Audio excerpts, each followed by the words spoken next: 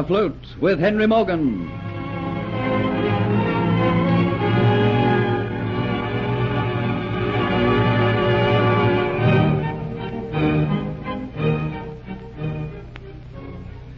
Believing that they have proof positive that the girl they know as Antoinette de Lacy is an impostor, Captain Morgan, Sir Thomas Montford, and Colonel Atterbury set out about searching for her. Remembering her friendship with Geoffrey Hunter, Morgan thinks that perhaps she might have gone to him aboard the Flying Gull. But Morgan doesn't yet know that Hunter is missing, that Kitty, with the aid of Delores and Dietz, has had him arrested as an escaped convict. Kitty, too, has met trouble. At dawn, she retires to her quarters, realizing that if Morgan knows what has really happened to Hunter, he will help. Perhaps she should go to him. But Dietz enters and throttles Kitty into insensibility. He then carries her cautiously out to an awaiting closed-in carriage.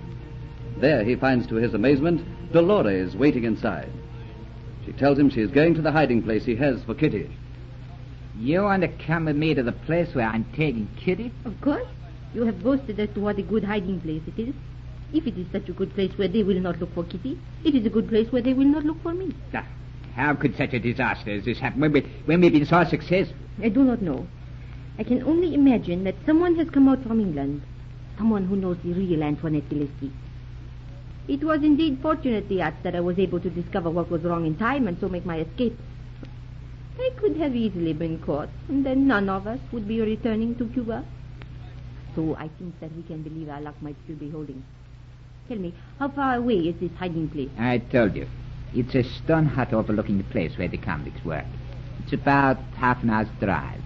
No one ever goes into that part of the jungle, only the convicts. You'll be safe there. But I must warn you, it's very primitive, just a stone hut. It will keep me safe until the ship comes from Cuba. You had better hurry, Dietz. Every minute we waste, the search for me grows more intense. And remember, you have to get back to the ship as quickly as you can. I know. How frequently will you make visits to the hut? We will have to rely upon you to bring us food. Don't worry. Your safety is precious to me. Don't forget that without you, I cannot return with Kitty to Cuba.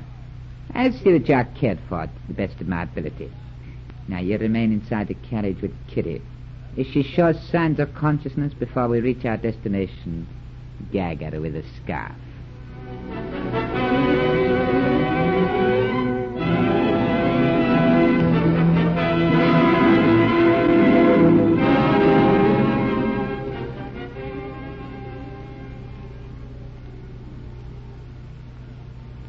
Go on, you two. Follow me up the gangplank. You'll soon find out from Hunter if there's been any sign of this woman. Watch. Who's on watch here? I am Captain Morgan. Oh, Fetch-Eye. Go fetch me Hunter, and hurry, man. Well, Captain Morgan, he ain't here, sir. Not here? Well, where is he? I don't know, sir. Has there been anyone on the ship looking for him this morning? No, sir, not since I came on watch. Who was on watch before you? Matthew, sir. Go and fetch him. I want a word with him. Hey, Captain.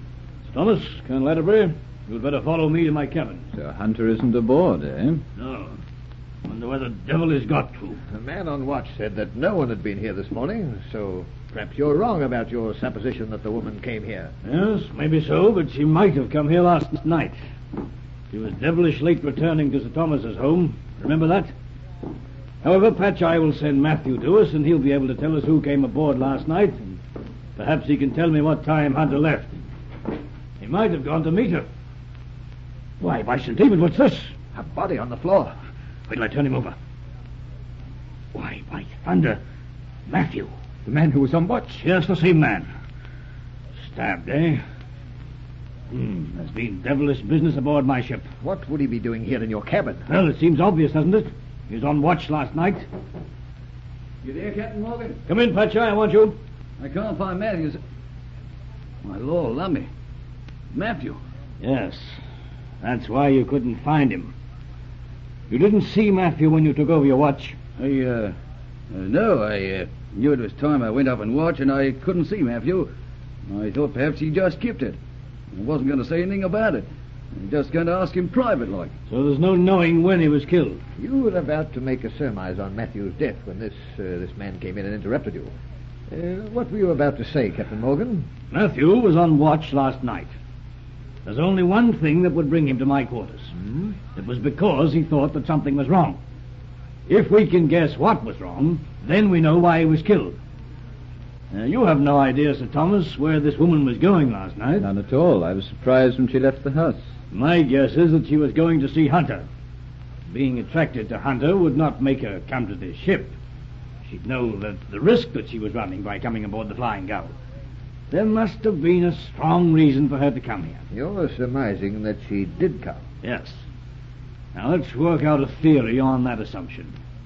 Why should she so urgently want to see Geoffrey Hunter? She had no idea when she left the house that you, Colonel Atterbury, were in Jamaica. She had no idea that she was to be unmasked. So that it was not the reason that she came to see Hunter. By all the devils which guard the sea, I'm remembering her last visit to my ship when I caught her in my cabin and what she was after. The Aztec necklace? The Aztec necklace, yes. And there's only one man aboard my ship who knew besides me where I kept it. Hunter? Geoffrey Hunter. He surprised me one day at its hiding place. It didn't perturb me at all because I thought I could trust him. And when a man gets into the toils of an unscrupulous woman, she can work wonders with his honesty. Patcheye? Yes, sir. Did you see Geoffrey Hunter at all last night? As a matter of fact, I did, Captain Morgan. He came back aboard ship pretty early. In great state he was, sir. Word got about that he had told Matthew, who was on watch, that no one was to know he was aboard ship. He acted very queer like, Captain Morgan. I see. Would you say, Patcheye, that he acted as though he had a secret? Yeah, definitely, sir. Without looking, I know just what has happened.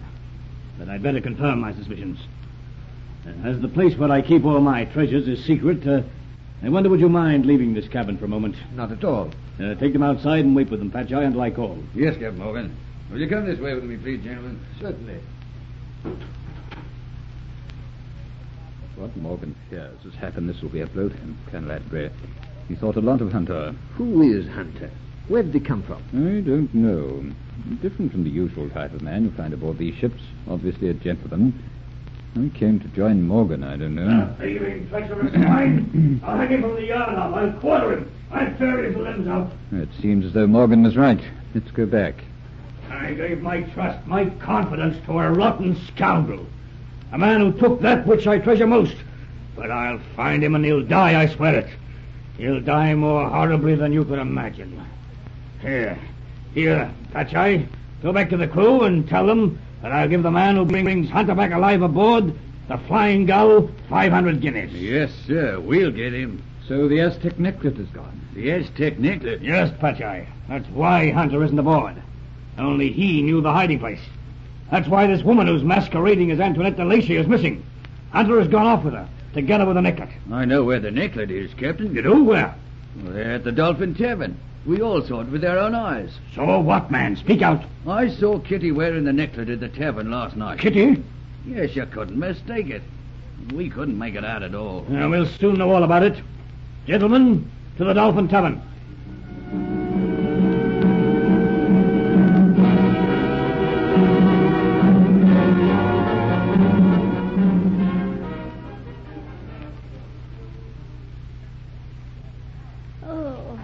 Quiet it is now the act has gone.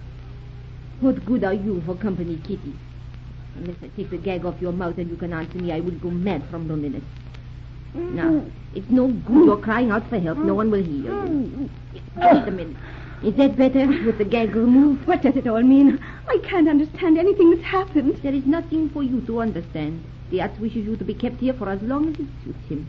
It doesn't concern you now you are his property. Why, I recognize you. You're the woman who was with Geoffrey Hunter in the garden. You made me betray him to the authorities. You must have loved him a lot to do that. I had him in the hollow of my hand. He told me everything I wished to know. I didn't want him. He sickened me. I am completely indifferent to his fate. Don't talk like that. Did he love you? I think so. And you don't care that he's going to die?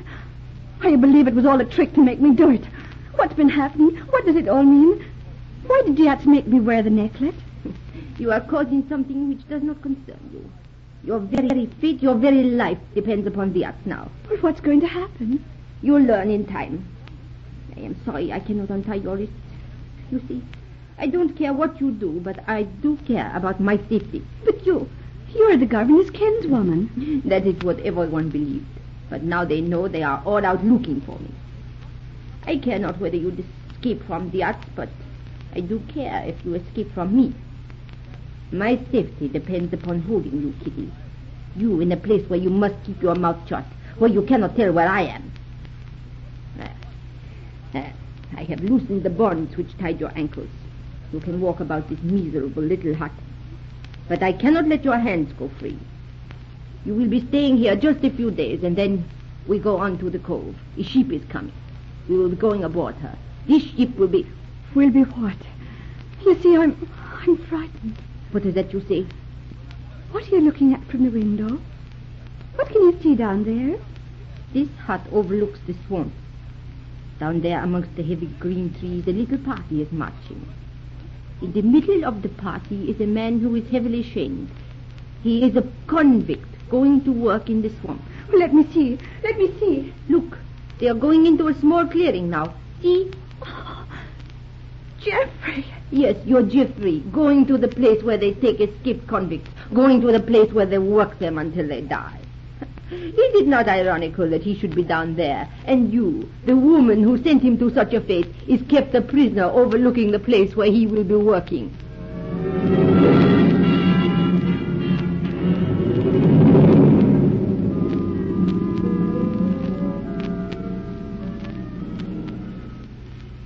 So Kitty, the woman who loves Geoffrey Hunter and yet who betrayed him, stands at the window watching him go to his doom, helpless to aid him. Make sure you hear the next exciting episode of Afloat with Henry Morgan.